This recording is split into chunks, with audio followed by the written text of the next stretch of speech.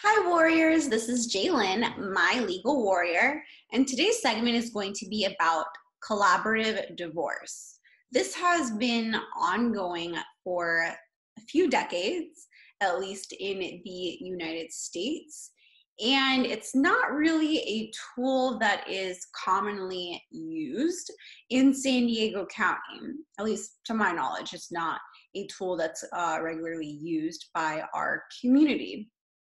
One of the things that I want to point out to our viewership is that collaborative divorce during COVID-19 is the best way to go because the courthouses are still not open.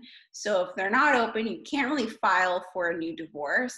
But in the meantime, you do want to separate from the other party. You do want to pay child support, spouse support. You're aware that you do need to make these payments or that you're entitled to these payments. And you also are being child-centered. All of your decisions are going to revolve around your children.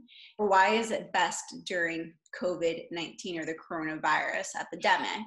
And the reason why it is best is because both you and the other party each must have an attorney that is part of the collaborative divorce process. So both attorneys have the intent to resolve the matter collaboratively with you without going to court on anything.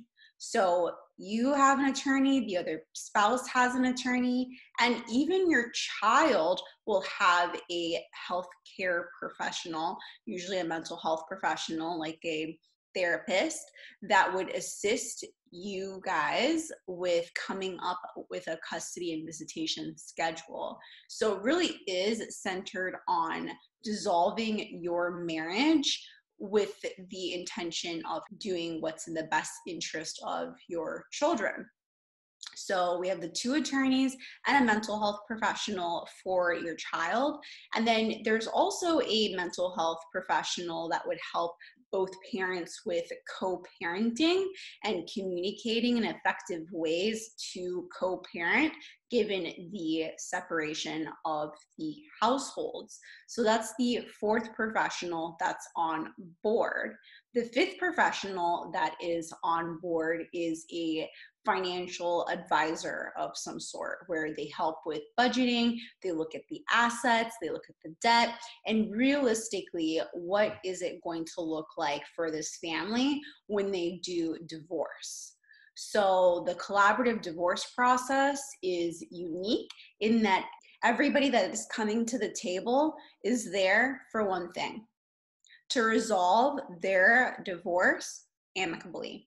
They want to work together with the help of professionals and their attorneys that aren't trying to churn attorneys' fees. Their attorneys are not trying to take things to court. They're not necessarily aggressive. And they are there for their clients to assist them with this process in a way that is, again, amicable. So their intentions are there to resolve it as soon as possible and with the children's interest, of course, in mind. And having all of these professionals on your case is going to be the least expensive way to dissolve your divorce. And this is a fantastic tool to utilize during the coronavirus epidemic when we're all having to stay home. You can't file for a new divorce case. There are certain things that you need to do in the interim, and if you do want to separate from your spouse, you certainly can do that with the help of collaborative divorce attorneys and a financial advisor and the mental health professionals. All right, warriors, thank you for watching our video. Please share it because you never know who can actually benefit from the information within this video. Have a great day, warriors, and please be safe.